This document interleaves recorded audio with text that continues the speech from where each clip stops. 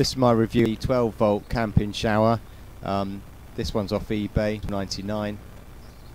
Connects with a cigarette lighter socket and comes with fairly long mains and cable for the shower head. Also comes with like suction cup and the on-off switch, and there's also a plastic bracket for hanging it up. So this is the kit you get.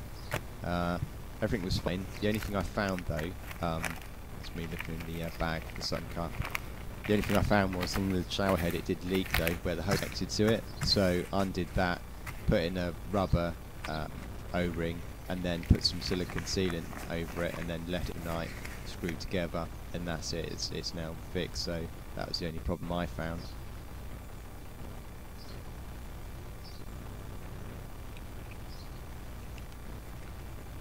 So they're the hooks you get, and the suction cap and the bag, which is quite handy to store it all in. The shower head there, that's got an adjuster on it. That's me showing where the water leak was originally. So yeah, the silicone sealant and the rubber O-ring, pop all that in, do it up, leave it overnight, and that fix it. That's the water control, maximum and off.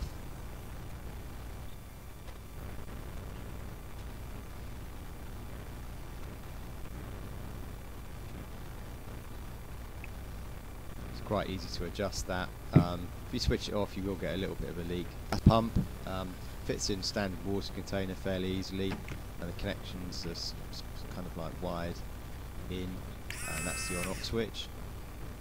Waterproof, I think. So you do get a long mains cable with this, and I'll just plug it into the lighter there. But equally, you could just take that off and then wire it into your fuse board quite easily and pop a fuse on.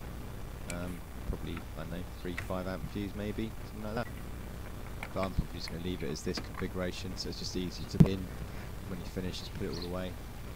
That did just fit that water container. It's a fairly small water container, so but yes, literally went in.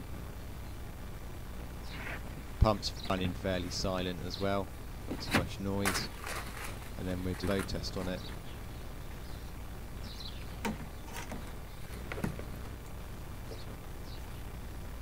All a bit jumbled up there.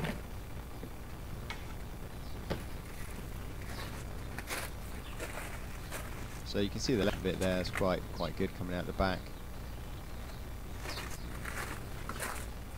These do range in price on eBay. I'm thinking up to £22. It's just the same thing. So £12.99 was the low I saw. And the flow test, there you go. That's on the maximum.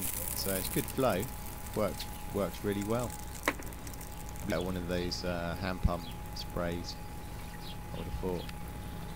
So yeah, I'm going to use a separate water container for the shower rather than using the same one.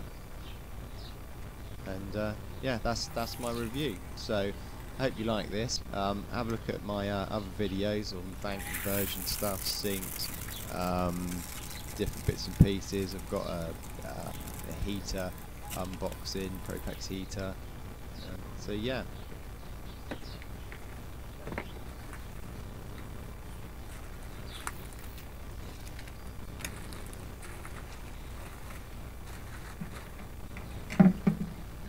Oh, one note, when you finish with it, don't just leave it hanging down even in your van floor, because it'll empty water.